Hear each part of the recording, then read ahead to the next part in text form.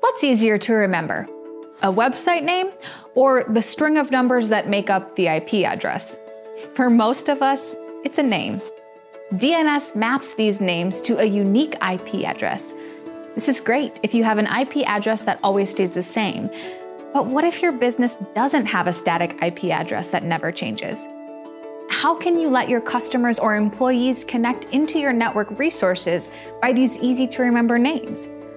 That's where Dynamic DNS, DDNS, comes into play. In this episode of Cisco Tech Talk, I'll show you how to configure Dynamic DNS on a Cisco RV340 series router.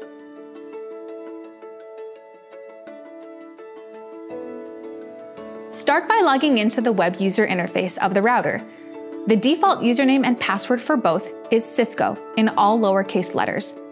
As a best practice, I've changed the username and password, so I will enter those instead.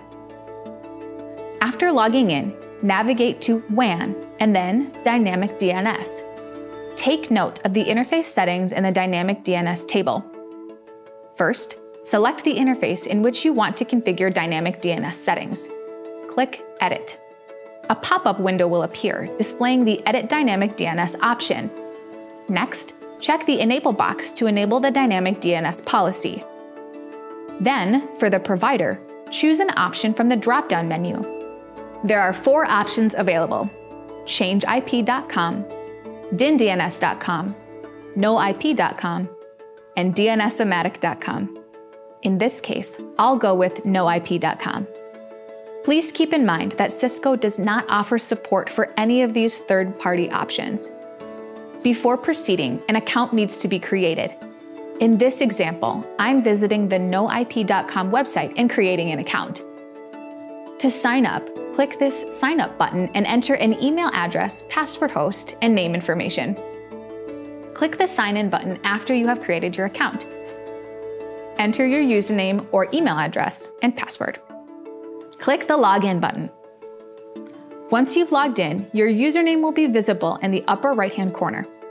Next, go to the Dynamic DNS menu and select No IP hostnames. The hostname that was configured shows here. Now return to your router page and enter these credentials. On the router page, enter your username and password, as well as a fully qualified domain name. Then, by checking the Enable box to send updates to a Dynamic DNS provider, you will receive updates on a regular basis. Select the frequency from the drop-down menu. The available options are every 30 minutes, every day, every week, or every month. I'll select every 30 minutes and press the Apply button. From here, you can see that the settings are visible on the WAN interfaces and that the status is registering.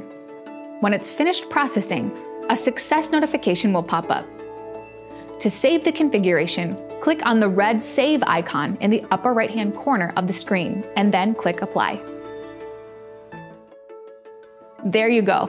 Dynamic DNS is configured on the RV340 series router, keeping your customers connected and your business moving forward.